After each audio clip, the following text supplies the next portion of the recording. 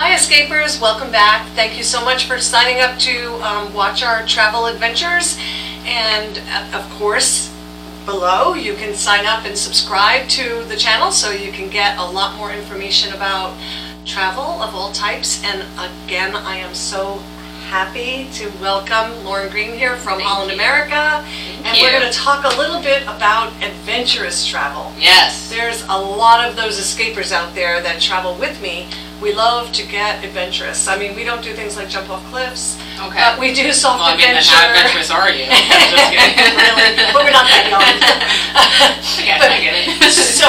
So sometimes they think, oh, you know, how am I going to have any fun on a cruise? Yeah, you know? yeah, that's a good question. But I know that there are incredible destinations that cruise ships go to that actually are best to go by cruise. Oh, definitely. So let's talk about some of those. I'd love to hear, what are some of the destinations that come to your mind when you think about more adventurous travel, getting close, getting local? Yeah, I would say probably in Europe. So you've got our Norway cruises that do like round trip Amsterdam, and they go, we call it the Viking Sagas, but it goes up through Norway. And so that's not a place that you necessarily think of to go on land. Like you wouldn't think to fly there and hang out there for a week. So it's a really cool way to see a lot of different areas of a country that you may not get to go to ever.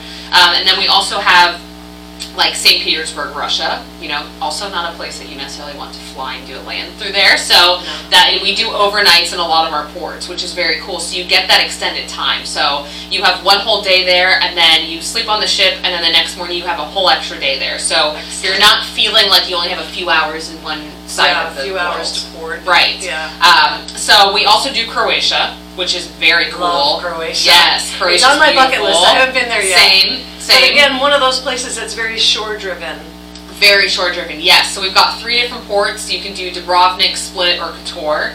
And a lot of times we'll do an extended stay in like Dubrovnik. So you'll be there from 8 a.m. till 10 p.m. or 11 p.m. at night. So you've got, you know, the maximum amount of time there. And if you're going on land, you'd probably be going to sleep by 9 or 10 anyway. So it works out. But the really cool thing with Holland America Line is that we have our Exploration Central, and this is up in our crow's nest, so the top front of our ship.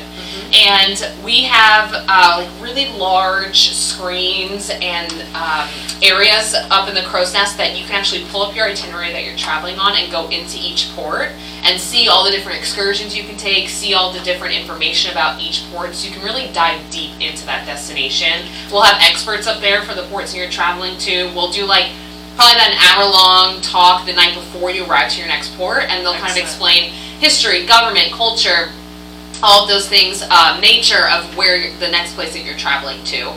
We do a lot of onboard enrichment, so we'll bring locals onto the cruise to talk about, you know, different information regarding that next port that you're traveling to, and so you can really dive deep into those destinations. Yeah. And the nice thing about the cruise line is that you don't have to do the short excursions that are offered. You can go explore the whole day by yourself. Yeah. So, you know. Well, I was thinking when you were mentioning Croatia, pre and post, you could go to Montenegro or somewhere pre and post, or go to Slovenia, which is absolutely a lot of people are wanting to start exploring because it's kind of an unknown place. Yeah. So there's so much you can add on to expand. Oh yes, yeah. Oh yeah. You can always do like 2-3 nights prior, and just, you know, get your hotel and just do whatever. I mean, you can really do whatever you want. That's kind of the nice thing. You don't have to get yourself to the next port or to the next area of that country. You're on the ship and you travel at night while you're sleeping. So it's like really maximizing your time. Hotel, yeah, really. It's like really maximizing your time. Yeah.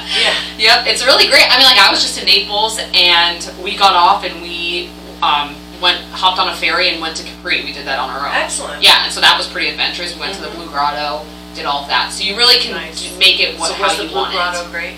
The Blue Grotto was so cool.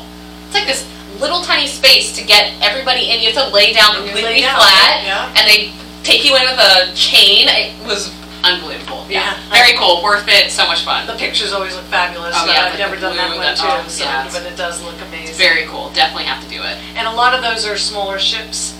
going to some of these Yes. ports? Yep. So they'll range Nice. from like 1,300 passengers to like 2,100 passengers. Excellent. So they're Great nice, size. mid-sized. Yep. Great We size. have our wraparound promenade deck, which is open on the outside of our ship, so you can. wraparound Yep. So you can be promenade. outside at any time. In Europe, it's so cool to do that in Europe because it's scenic cruising almost the whole way. Yeah. So you get to see stuff from the, get to see the shoreline, and yeah, it's a really great way to see that area of the world. Fabulous. Well, thank Yes. you so Thank you much. for having I me. appreciate it. Yes. I hope you guys will join us one day. We'll come up with an amazing cruise. Maybe Yes. Croatia, because I Croatia, want to go let's there. do it. Yeah. So thanks Love so it. much for joining us, Escapers. And again, subscribe below and look forward to seeing you next time.